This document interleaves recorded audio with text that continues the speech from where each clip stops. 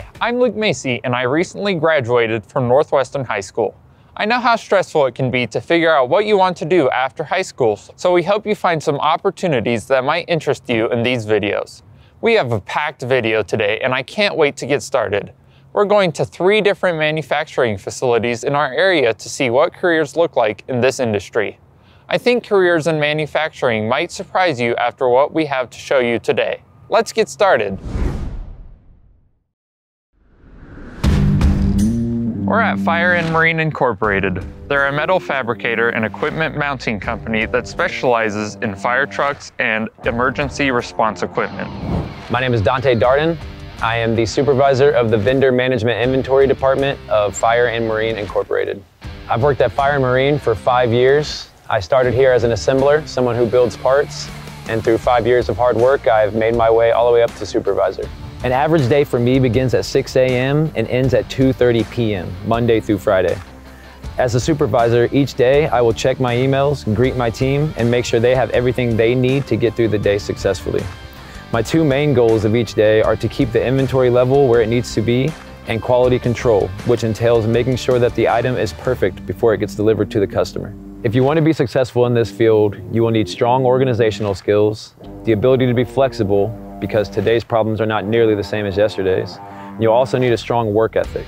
With a good work ethic, you can rise to the top of any company you try to get to. To get started in this industry, you will need a high school diploma. The rest of the training is on-the-job training. If you make it to supervisor, you can look to make $38,000 to $53,000 a year.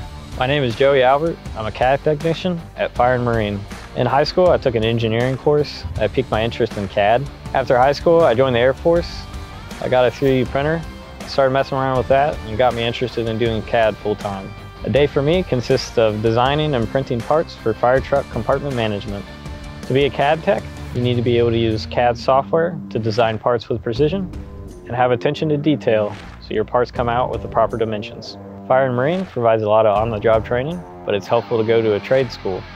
Starting pay is around $15 an hour. That was so cool. I think you're going to be just as impressed with our next stop.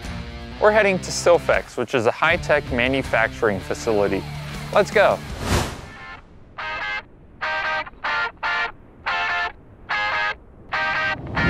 We're here at Silfex. They make the parts that go into the machines that produce the chips in computers and other technology for memory storage. You're going to hear about silicon, which is the basic material used to make computer chips. It's a really interesting material because it looks like metal, but it acts like glass. They use cutting-edge technology and science to manufacture their products. To work at Silfex, you need a high school degree. They also train new employees for manufacturing roles. Let's hear more. My name is Leonard Arnold. I go by Lenny. I never knew, when I first heard of, that they worked with silicon, I kept thinking maybe we were sealing windows or something, with some silicon. I didn't know what they really were getting at when I first came to this company.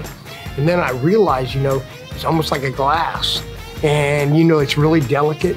And everything that you touch in any way, you don't never touch anything without gloves on because the oils on your fingers can really damage these parts. You would never think to call a piece of glass like a high-tech material, but silicon is a really durable, high-tech material that works well for what we build. What I do is I take the plate and I burn holes in them, and those go in the center, and the outers go around them, and they either get shaped or they're a flat electrode. And what I do is I burn holes in this plate in a pattern that have to be right on. They can't, our tolerances are really, really minimal.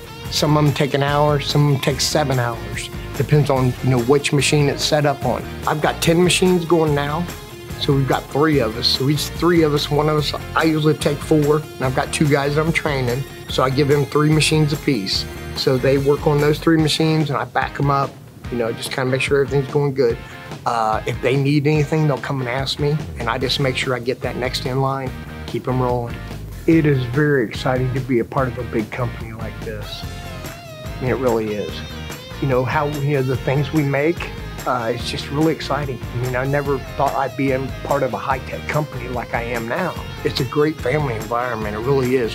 For somebody that is a family-oriented person, we are all really close together. I've got just as much time with my family as I do when from here. Our hours are kind of different than other places, but for me, it works out well. I enjoy my family time as much as I enjoy my work time, so it balances out really well. A lot of opportunities, and I tell anybody that comes in here, there's room for advancement and opportunities galore.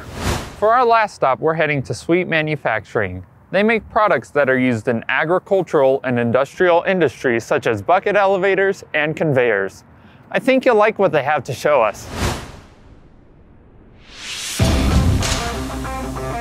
My name is Daniel Soto, and I am an ensembler at Sweet Manufacturing.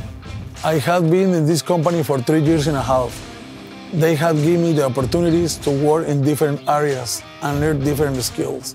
For example, I didn't know how to weld before I come in here, but they are training me to learn that skill. I assemble different parts together to make a finished product for your customers.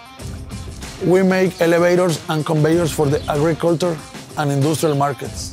A typical shift is the 7 a.m. to 3:30 p.m., but there are also opportunities for overtime. To assemble a product, you need to be able to follow the blueprints to make sure you are putting the right parts together. You will also need to be able to use different tools like drills and impact guns for the different types of hardware. To be an ensembler, you will need to have the high school degree. The company will train you to use the tools and machinery you need. This is a great job because it's allowed me to provide financially for my family. Hi, my name is Dalton Tram, and I'm a welder at Sweet Manufacturing. I went to Wright State for mechanical engineering, and we had a project where we got to design a boat and then build it out of cardboard. I like the more hands-on side of that, so that's what really got me into the welding industry.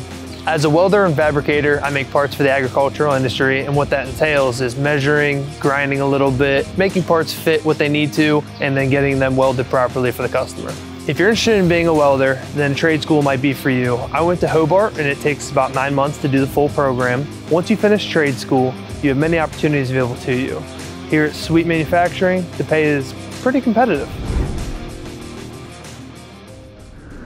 Now that we've seen several different careers in advanced manufacturing, did your perspective change at all about the industry? I know mine did. Keep looking closer at in-demand careers in advanced manufacturing.